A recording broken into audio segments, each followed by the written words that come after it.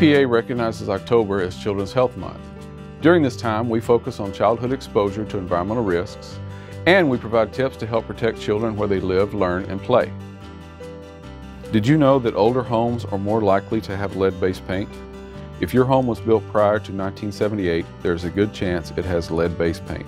Lead exposure is especially dangerous for children and can affect almost every organ and system in a child's body. Children 6 years old and younger are most susceptible to the effects of lead.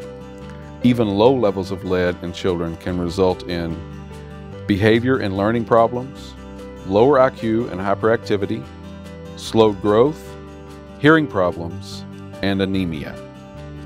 There are steps you can take to help prevent exposure to lead. Keeping your home clean, dust-free, and well-maintained will go a long way in preventing lead exposure.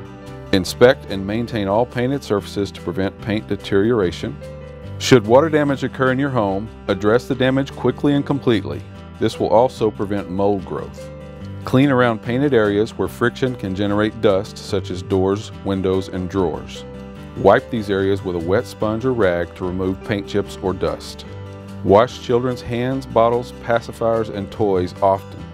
Teach children to remove their shoes and wash their hands after playing outdoors. Ensure that your family members eat well-balanced meals. Children with healthy diets absorb less lead. For more information on protecting children's health from environmental risks, visit epa.gov/lead.